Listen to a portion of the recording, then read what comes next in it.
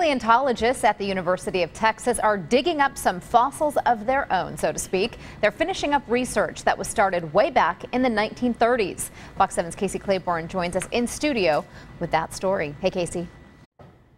Hey, Rebecca, FDR's New Deal led to the Works Progress Administration, or WPA.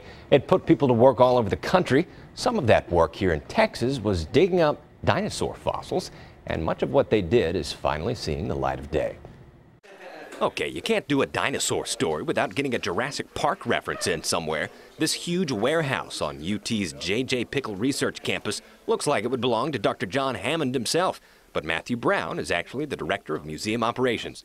Our collections actually date back to the 1880s. And where are we? The Texas Vertebrate Paleontology Collections. There's some old KTBC footage of these guys in action from 1967.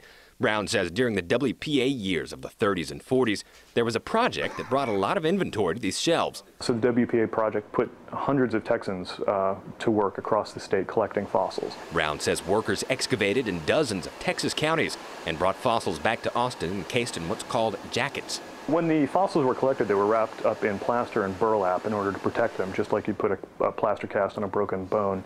For decades, many of the fossils found by WPA workers have been here in this climate-controlled basement.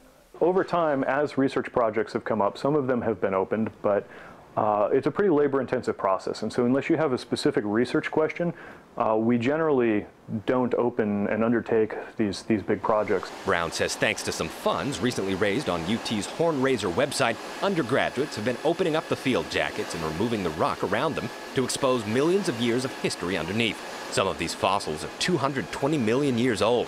Students have even found a brand new species of reptile.